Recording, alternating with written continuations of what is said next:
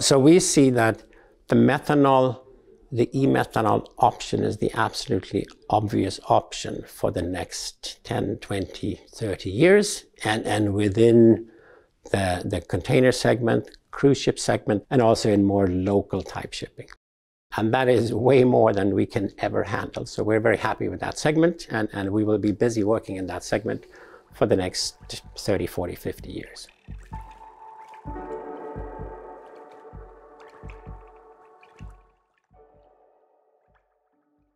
So the shipping sector has about 100,000 ships, give or take a few, on a global basis. It emits about 3% or so of all the CO2 in the world, but it is actually about 15 to 18% of all the transportation emissions in the world. So it's a big, big emitter.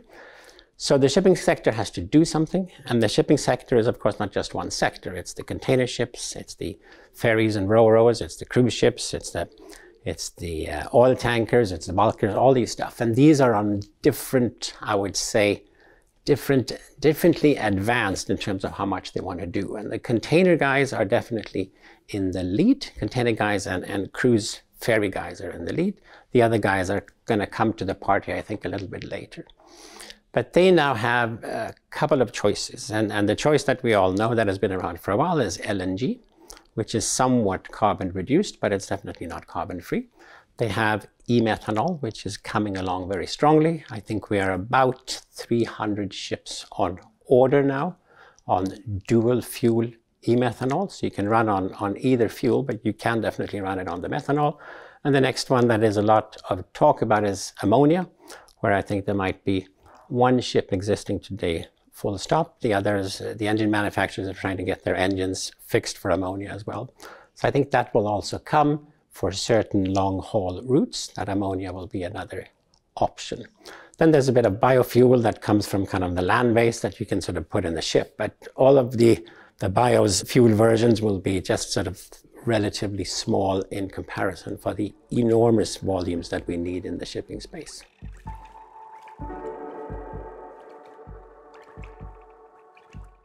When we went through the previous sort of fuel age, we started pulling molecules out of the ground, and we pulled them up quicker and quicker and quicker, and we built ships and trains and whatever to run on them. Right now, that day is over. We're not going to pull things out of the ground any longer and burn it. Now we're going to actually produce the electron and then produce the molecule and then burn it, which means we have a whole lot more work to do before we get to that molecule. And so now anyone who can help out is going to be available. Right? It's really the all hands on deck who can supply a little bit of something that can go into what we need to fuel the economy. And that's why it's no chance that there's going to be one fuel. There's going to be all the fuels we can, because all of them has to be produced. And you don't produce different molecules in the same machines. It's not you could just shift over and say, we're going to do this molecule instead, which would have been nice if you could. But yeah, so all the production capacity we can muscle up, we will need. All the renewable energy generation that we can put together, we will need, because the fuels that we have been consuming have been so many, and the source has been so cheap and easy to deal with, and that game is over. Now we have to do it ourselves. We're going to survive for the next 500 years. We have to reuse the energy that comes onto the surface of the planet and make that into fuel.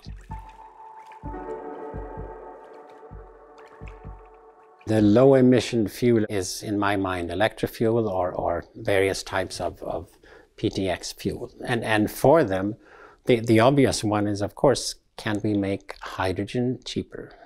And guess what? I know a company sitting right across who's doing that, and they have a unique tool to do that, and we'll have that one come out sooner, I hope, rather than later. And many others that we work with have that as well. So hydrogen production at a low cost is, of course, a key piece. But then it's also all the conversions from that hydrogen to something else. So that's the power to, or the H2, the X, whatever the X is, that is needed as well. And that's where catalysts in different ways and shapes and forms and processing is required in a huge way. But it's all about going from electrons to molecules in the lowest cost way. And whoever can do that best, cheapest, fastest is the one who's going to have a lot of work to do. And there's going to be a lot of space for a lot of companies to do that, because the entire world needs to go there. So it's just enormously big. Like we say, we're going to build 500 plants. Now that's a lot of Topsoe equipment in 500 plants, but that's going to give us maybe 10% of the liquid fuel market in the shipping space. So it's just the transition and the change that needs to come is so phenomenally large that there's enough for everyone who wants to be in this game and play.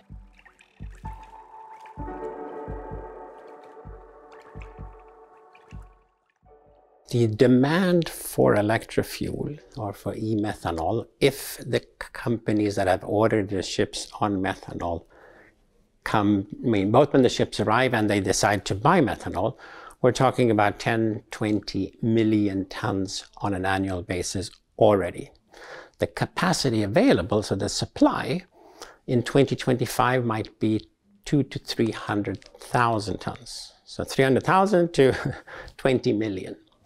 So we have a long way to go. Us that produce the fuel have just a huge volume we need to fill up.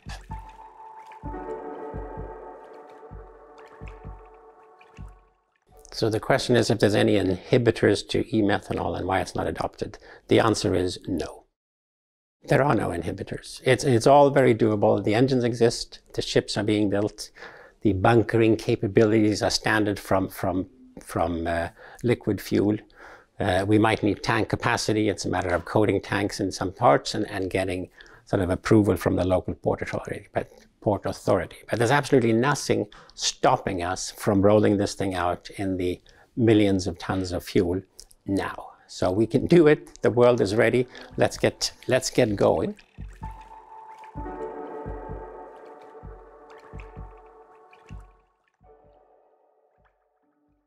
The big issue we have in front of us now is that everybody needs to convert at the same time. Because if you don't convert and I don't convert at the same time, either I or you will have a price point that is significantly different, and therefore the market will be out of whack. So somehow we need to boil the whole ocean at the same time, and that's not so easy. So we need to figure out how we do that, and that, in my mind, is the biggest challenge. Everybody is, of course, everybody within a certain segment, within a certain geography that competes with each other. So it doesn't have to mean the whole shipping industry. But if you have 3 ferry companies in the same route, or on the same route or similar route, they need to do it at the same time. So everybody gets the new price level, and then it's all okay. It's like we know very well, after COVID, we can suddenly pay twice as much for our flights, and it's okay because there's no other alternative. And the same thing goes for other things. As long as the entire market, as our segment in the market that we relate to, as long as that one moves up or down at the same time, everybody's fine. It doesn't sort of change things. And I think for us to move these alternative fuels in, we cannot, the market is not going to be any different. There's going to be ships there in the future as well. So it's a matter of coming in sort of together in a way that we can balance each other. And there was an interesting picture I saw from COP the other days where they had lined up all the CEOs of all the container ship companies of a significant size. And I said, okay, this is cool. So they're actually figuring out now what they need to do. That's what I'm hoping anyway. So they can bring in another level of cost on their fuel, and still everybody's going to be sort of okay and survive. It will happen either in 5 years or in 25 years. Now, do you want to get in and be part of it and make it happen in 5 and tell your kids and grandkids that you made a difference? Or are you going to sit back and wait for 25? Because we can all do that.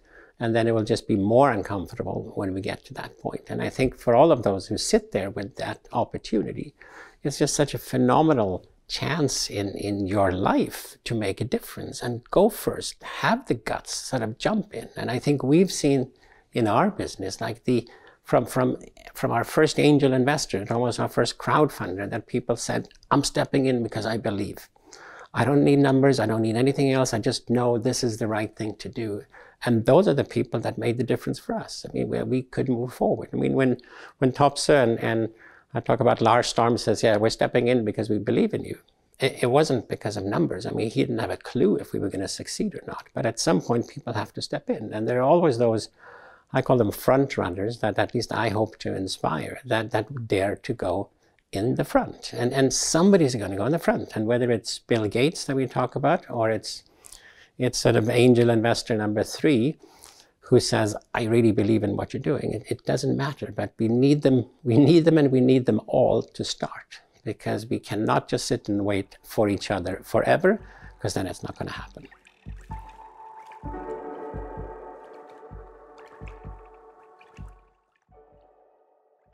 So Liquid Wind is electrofuel developer. That means that we work in the market to find suitable locations where we can place facilities that will produce electrofuel once all the development work is done. And an electrofuel for us is methanol, and methanol is made from CO2 and hydrogen. And the combination of those two gives us a liquid, which is methanol. And once we've removed the water from that, we have the pure electrofuel that is our end product.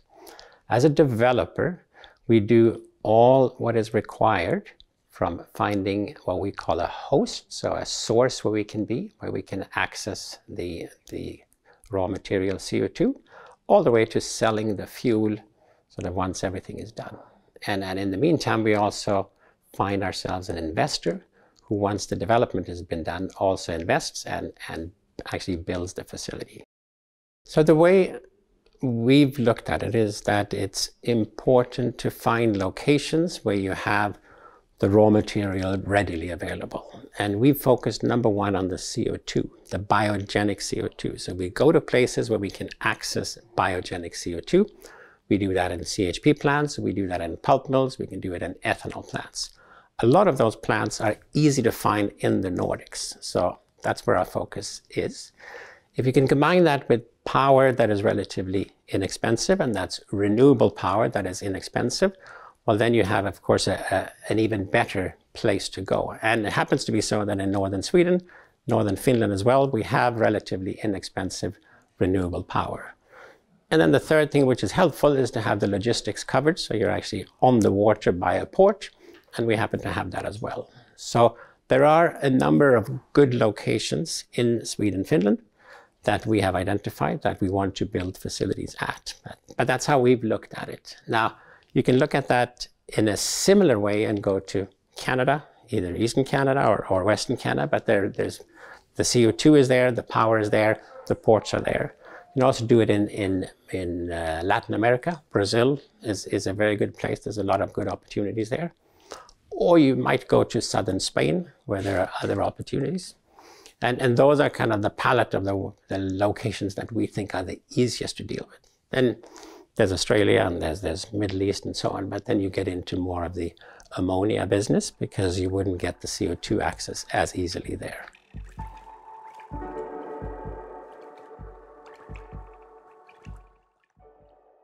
When we started off, we knew that we needed the entire value chain to make liquid electrofuel together. I mean, we needed to make them work together for it to work. And we had set ourselves out to find the best player along that value chain and make that into a team. So we started, it was actually in 2019, we had speed dating with all the different potential companies. So we actually had about 15 companies in 3 different value chains, and they bid against each other. And then we chose one of the value chains to be our partners. Now, since then, we have continued to work very, very closely together. And we have said clearly and openly that we are not changing suppliers. We don't go to bid and sort of go for the lowest bidder. We work together with the same partner again and again and again. And we've really stuck to that. And Topsoe has been one of those core 4 partners that we have. Liquid Wind has worked together with Topsoe since about 2018, I'm guessing. They were one of the first strategic partners that we connected with. And we had some fantastic discussions with Lars Storm back in the day, who, after interviewing and grilling me for a couple of meetings, says, well, okay, those guys, they might be okay. We may consider working with them.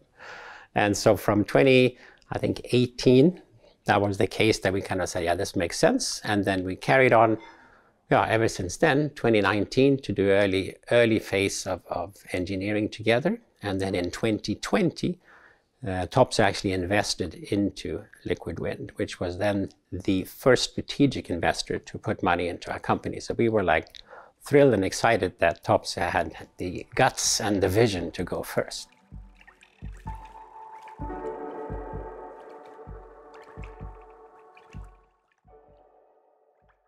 I found in the last couple of months, we're doing a big fundraising. And in that fundraising, I get asked by all this sort of hard-nosed investor, how can you know that you have the right partner if you've already told them you're going to work with them and now you're trying to get a good deal from them? And I say, I can't. I can't know that I'm getting the best deal, but I know that the partners I have, I fully trust them and they want to work together with me and I want to work together with them. And I am hopeful, maybe silly, but I'm hopeful that by trusting each other so much, they will get better and they will get better at serving us, and collectively we do something that has not been done before. And I think we've kind of proven in the last couple of even just weeks that other people are acknowledging and appreciating what we're doing as well.